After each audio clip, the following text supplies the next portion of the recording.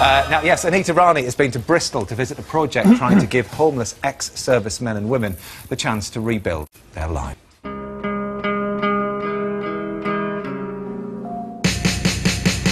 You're trained in the army to survive anything. I just really didn't expect to have to come back and survive my own streets.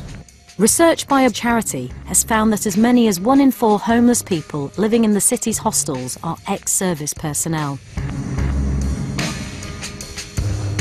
It was a nightmare. I've had a long 20 years, went through a lot of addiction problems, things like that. I've been homeless, street homeless for about 3 years. My girlfriend and I were living under bridges and just surviving. It was very hard. Being a soldier, it's pretty hard for us to ask for help. It took me years, basically, to accept I had a problem and that there were places where I could ask for help. And Lee found that help here on a building site in Bristol. All the builders on this site are ex-members of the armed forces. Since leaving the military, they faced some serious problems. But now they're building their own homes with their own hands and the start of a whole new life. I went in at 16, so... So when you left, how was life? What happened? The thing is, I was struggling with Afghan, because obviously it done a number on me, do you know what I mean? After Afghanistan? Yeah, I had my issues to the extent of me in my house, not eating, just drinking bottles of vodka after vodka. Do you know what I mean? Shut myself off in the world, just didn't know what to do. How does it feel to be building your own home? It's a sense of achievement that's beyond anything I've ever had, to be fair. Really? Yeah! Do you know what, it's the start I needed when I first came. After the First World War, those returning from the front were promised homes fit for heroes, and 2 million council houses were built over the next 2 decades. But these days, it seems our heroes are having to do it for themselves, and they're doing it with a charity called Community Self-Build.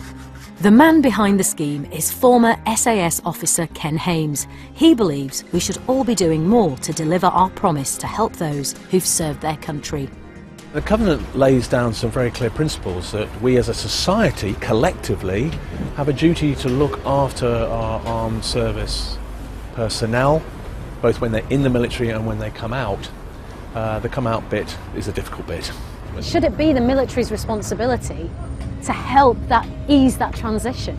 The trouble is the armed services are so busy. They've been committed for the last 20 years to combat. Meantime, they've been drawn down, they're smaller. Now, you could say the MOD should then step in, but again, they're stretched to the limit. So this is where, you know, the Covenant has kicked in. Has it kicked in, though? I mean, is the Covenant working? For me, it means communities and agencies coming together.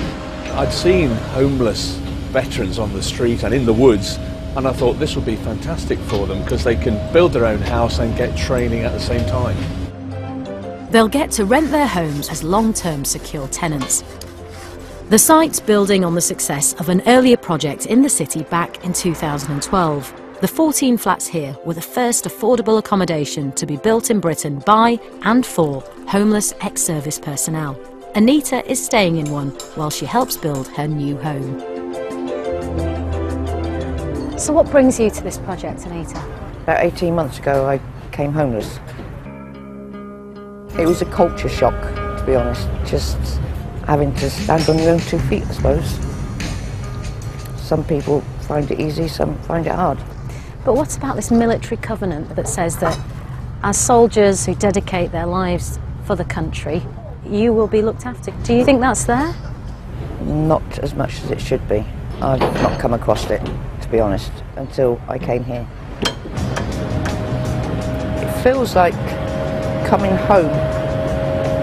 And you are coming home, aren't you? I mean, yes. Somewhere over there is going to be your home. What will it mean for you to have a home? Being able to shut my own front door and just say, no, you can't come in, this is mine, and put my feet up and not have to worry, walk around barefoot if I want to. Simple things, just getting back to normal.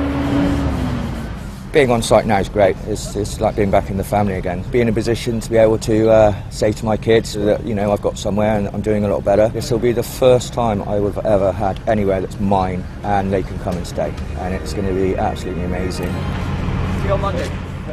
How soon will they be able to move into the new houses then? Well, the foundations have just gone down, bricks at the end of this month, the roof goes on in May, which is when we will go back to do part 2. Good. Then furniture goes in September, and they will be moving in October.